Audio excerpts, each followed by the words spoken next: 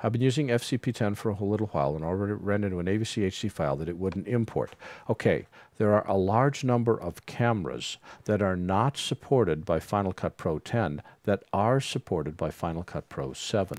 It's really important that you go to Apple's website and check to see if the camera is supported. Final Cut 7 supports about double the cameras that Final Cut 10 does. I don't know why. I'm just telling you the way it is. So until you go to apple.com/finalcutpro/resources, you won't know if your camera's supported. If you're not able to bring in an AVC HD image, the first thing I suspect, without knowing anything else, is that you don't have a supported camera. For some reason, it's recording that media to a folder in the card that Final Cut 10 cannot yet read. I have a feeling that Apple's going to fix that in the near future.